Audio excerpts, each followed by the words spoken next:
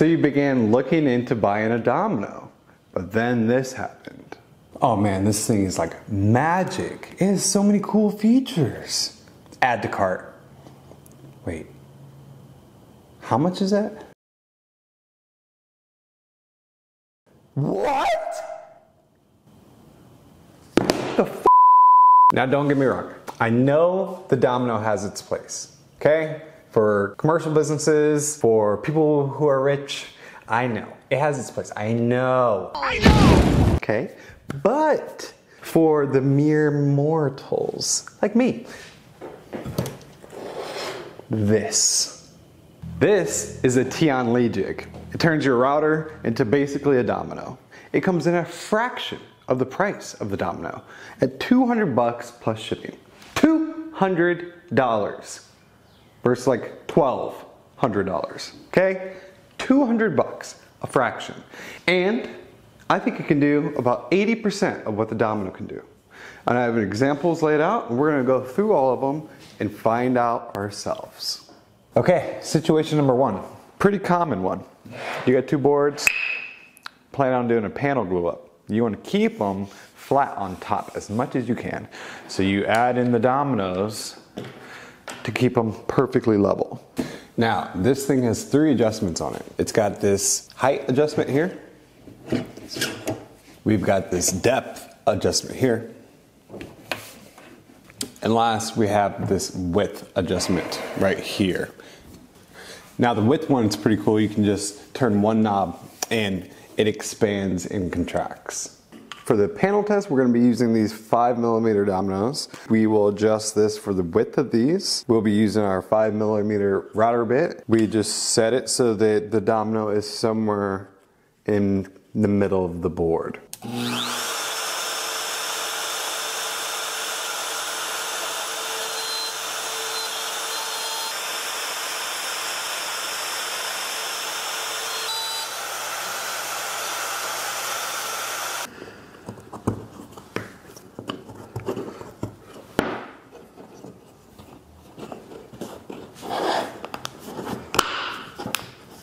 These line up really well, but this was really easy. Let's move on to a more difficult one.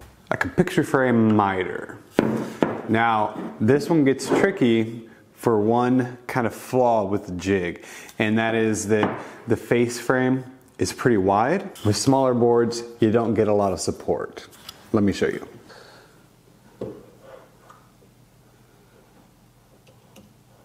Now, because this front face has this wide opening that's wider than our piece, we don't have anything to reference on. So my solution is to take a similar angled piece, clamp it down, butt it up, and that'll act as a wider surface.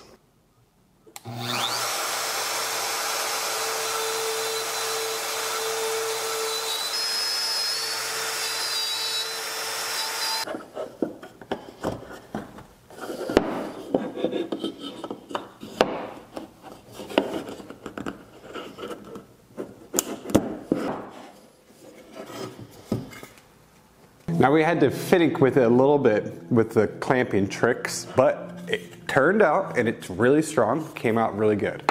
So now we move on to the next one, which is just a simple butt joint with some plywood. For this one, we are going to up our domino size to an 8mm.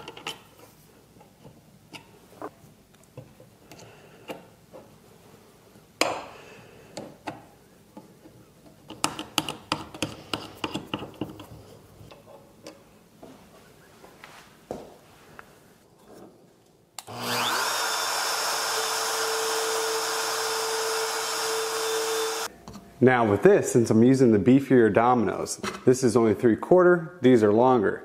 So I'm only gonna go about 1/3 of the domino on the base, and then on the vertical partition, I'll go 2/3. So I adjusted my height accordingly so that these go in here like that. And then on my next piece, I'll cut a longer mortise.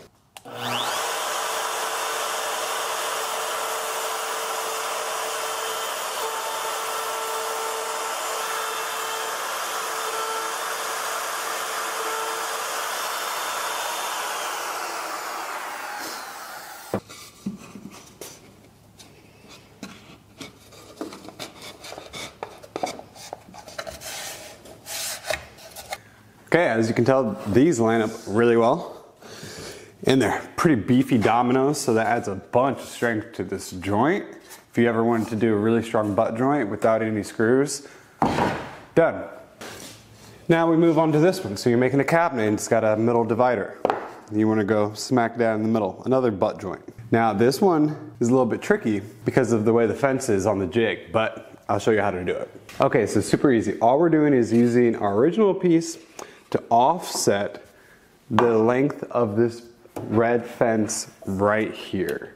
So I drew a center line and now I'm going to double side tape my first piece to offset this. Oh yeah, I also made a center mark on the red piece, that way I can line it up with my lines. You also want to take this handle, flip it around.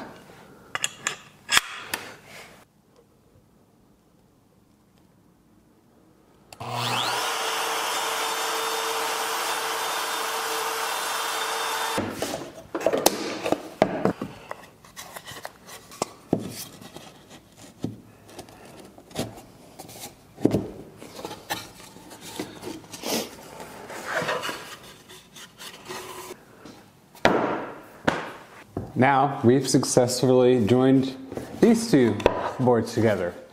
Wasn't that big of a deal, just had to come down a little bit, put a stop, and then we were good to go. They are like perfectly smooth on the edges. I'm gonna call that a success. This one is gonna be pretty difficult. We'll be doing a miter bevel. So you're trying to make a box with edges that flow all the way down and around, and you want to come together like this. But you want to reinforce them with some dominoes. So what makes this challenging is my jig does not have an adjustable fence. It's stuck at 90 degrees. So we're gonna have to figure out another way to make this 45-degree cut. So here's the trick on this one. I have a nice fat piece of wood that I cut a 45 at. So I have my piece that's cut, and then behind it is another 45. Now together, that acts as a 90. So when I do this, I have something to reference my top fence on.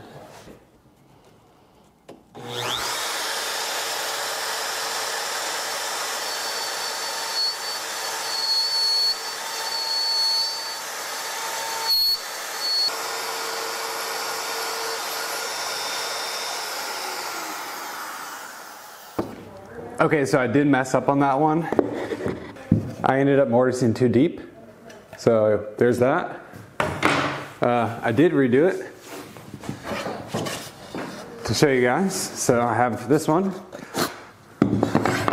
Same 5mm dominoes. It's got 4 holes in it. And this one comes together real nice. Nice and tight, just like that, see? So possible. Tricky, a little annoying, but possible. Now, most importantly, I know what you're thinking. Aaron, what about Jason from Bourbon Moth's patented hip thrust domino technique? What about that? Can we still use it? And the answer is yes. Of course. Of course I'm not gonna recommend a jig that you cannot use that perfect technique with. But what I'm gonna do is upgrade your technique. See, with this new technique, you are not only gaining the muscle memory for an aggressive hip thrust, but this one is gonna be a delicate balance of a forward and side to side motion, really working the hips. Here. Let me show you. Now you really want to be secure, so you have both of your hands. Forward, side, side.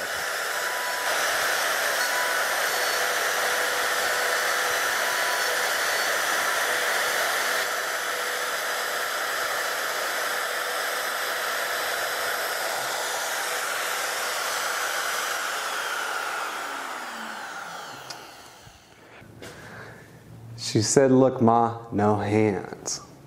So all those scenarios cover like 90% of what you're gonna be able to do with the domino. And I showed you how to do it with this $200 jig. Some of them are more of a headache and can be way easier with the domino, but they're still doable with this thing. Okay, now hear me out for a second, because this is where everything gets really interesting. So with the domino, you have two options. You can either buy the 500 or the 700, I believe. The difference between the two is how big of a mortise they can cut. So the 500 can only cut up to 28 millimeters deep. So you times that by 2 and you're at like 56 millimeters. This is 40, this is 80. So the 500, which is the one that costs $1,200, is not capable of cutting something this long.